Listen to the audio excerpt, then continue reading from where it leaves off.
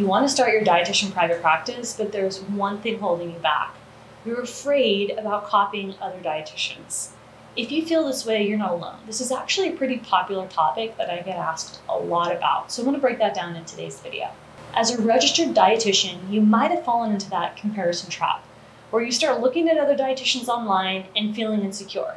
Or you start seeing people in your niche or in a space that you really like, maybe it's fertility or pregnancy, and then you're like, oh, I could never be that successful, I could never be that influential, I don't have a similar personality, and then you start to beat yourself up, and you start falling into that comparisonitis trap. And I want to reassure you that that's normal.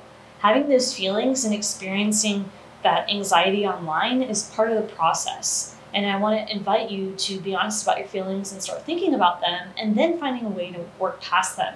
And really thinking about what your goal is so that you can rise above the ordinary and become your own boss. If you want to become your own boss, you're going to have to identify challenges and then work past them.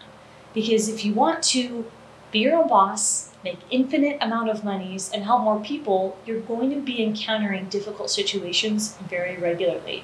But I want to prepare you, and I want you to know that you're not alone in feeling uncomfortable. So here are some tactical tips. First tip is to find your unique voice. Now you can do this with some reflection. Start thinking about how you want to present yourself in front of the camera. Now, it can feel awkward, especially when you have to show your face, but each personality is unique and there's no right or wrong. Some people are overtly extroverted and some people are more soft-spoken and reserved. But if you can think about what makes you unique and how you stand out, then you can position yourself as your unique self regularly, and people will be drawn to that, even if they don't share a similar personality.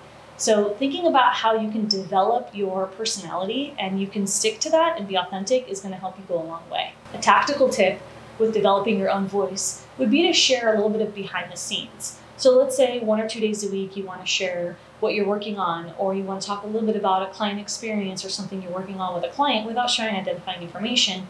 That can be a great way for you to just start talking to the camera on stories or making a reel or making some type of short form video so that you start getting comfortable. Right? So you can start small, set a goal to reach out or talk on camera twice a week until your personality becomes a little more natural. If you feel more comfortable and you have to have your makeup done that day, or there's something you need to do to feel comfortable, go ahead and do it. Because at this point, the main thing is just that you get it done, and with time, it should feel more natural. Now, the next secret is to create valuable content. Now, valuable, authentic content is subjective. What I like might not be what you like. So think about what your ideal client, what your target audience might want. Now, if you're not sure, I'm going to ask you to talk to people. The more that you can engage in conversations about nutrition and about what people are frustrated with respect to nutrition, the better chance you're going to have at narrowing down what types of problems people are experiencing.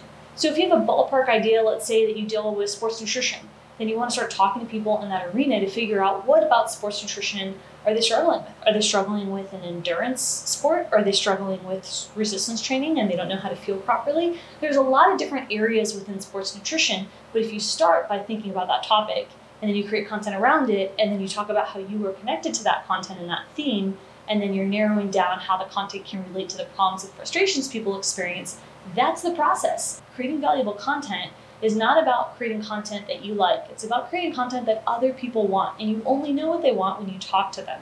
And when you go online and search hashtags and start looking and flexing your analytical skills so that you can start gathering data and really getting clear with the biggest problem that people have. The next secret is developing a strong personal brand. Now, this takes time, so you might need to be patient. You need a clear message as well as a visual identity.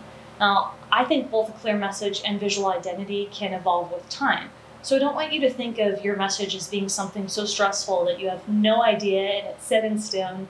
Just think about a general topic or an idea, and then the more that you start seeing clients and kind of getting more crystallized with your idea, you can narrow down your topic, but the sooner that you can develop a clear message that resonates with people, the better. Everything gets easier because you know what to make content about, you know what people are struggling with, and you're going to feel connected to that message. Even if that message doesn't have to do with something that you've struggled with. So for example, I have a client, Megan, who is a bariatric nutritionist, bariatric dietitian, and she has never had bariatric surgery. I've got another client who helps women with PCOS, and she's never had PCOS. So you don't necessarily have to experience the problem that you're discussing, but you do want to make sure that in your content, you are being authentic and you're talking about the connection that you do have. It could just be that you like that topic and you studied it in school and you happen to have this expertise, and that's totally okay, but make sure that you're saying that and expressing that so people get to know you more. Time and time again, I see that dietitians who are the most authentic and real online are the ones that are getting the most traction. It doesn't necessarily mean the most likes. It means that people are interested in what they have to say. People find them compelling. They also find their content authentic and relatable. And if your content, marketing efforts, and what you're putting out on social media is sparking attention and people are interested, then you have a better chance of making a sale.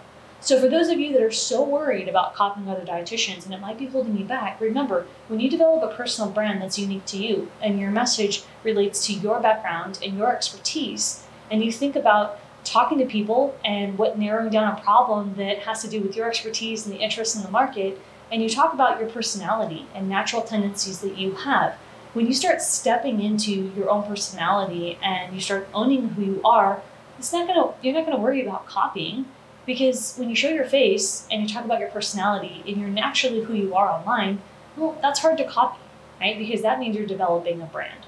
So the sooner that you can develop a personal brand and start connecting with people authentically, the better chance you'll have at not copying other dietitians. Working on your mindset is important, and I hope you gain that resilience that you need to become your own boss. So I want to invite you to work with us. You can apply to the link in the description box for coaching, and if you are on a budget, we also have a library, a membership called the Academy, where you have access to our content and you can work at your own pace. It's a DIY membership. So I invite you also to join Academy. The link will be in the description box below, and I want you to check out this next video on screen.